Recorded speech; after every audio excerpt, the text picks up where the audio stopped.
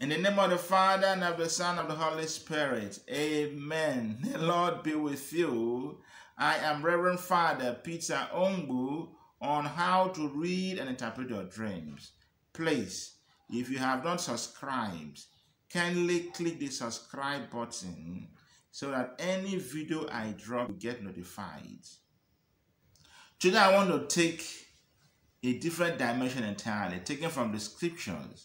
Let me read Isaiah chapter 29 from verse 8 and following. Isaiah made this comment. It will be like the dream of a hungry man. He eats and then wakes up with an empty belly. Or like a dream of a thirsty man. He drinks, then wakes up exhausted with parched throat. Now Isaiah was warning the city of Ariel. He said, woe unto Ariel. That was a city David encamped sometimes. So he said, woe unto them for not believing the word of God. That the wrath of God, Yahweh will visit them.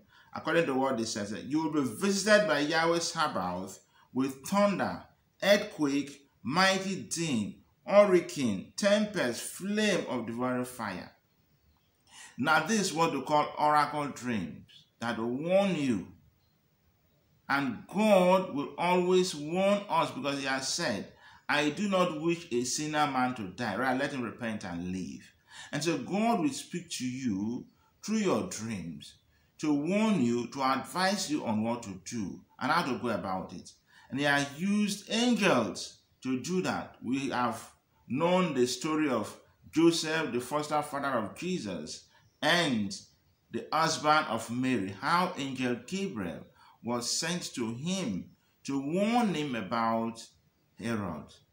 From Wisdom 18, verse 14 and following, there is also an oracle dream there mentioned. When peaceful silence lay over all, and night had run the half of her swift course, down from the heavens, from the royal throne, leapt your all-powerful word, like a pitiless warrior into the heart of a land doomed to destruction, carrying your unambiguous command like a sharp sword. It stood and filled the universe with death. Though standing on the earth, it touched the sky. Immediately, dreams and gruesome visions overwhelmed them. With terror, unexpected fears assailed them. This is also an oracle dream, that God will always want his children to be saved. And I have told you that God is timeless. God is timeless. From the readings, that of wisdom, we are made to understand that God blesses the world at midnight. When peaceful silence lay over all, and night had run the half of our swift course, that is when the power of God will come to the earth to bless everybody. First thing in the morning, you can tap the blessings of God. But here I'm talking about dreams. So do not see dream as something very dangerous, very evil, devilish. No.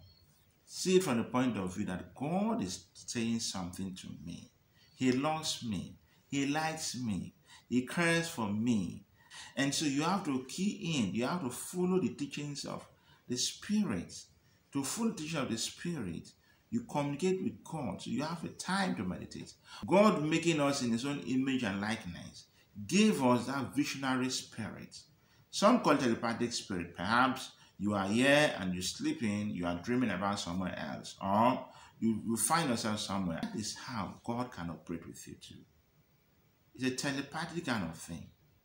But let it be natural, because some of us want telepathic spirit by learning or unnaturally.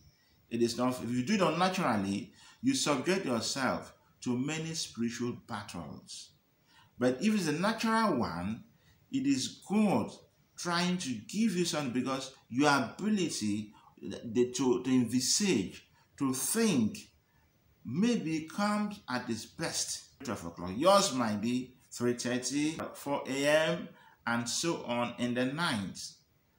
So when you have a particular dream that is revealing, that comes a reality, note that time when you had that dream.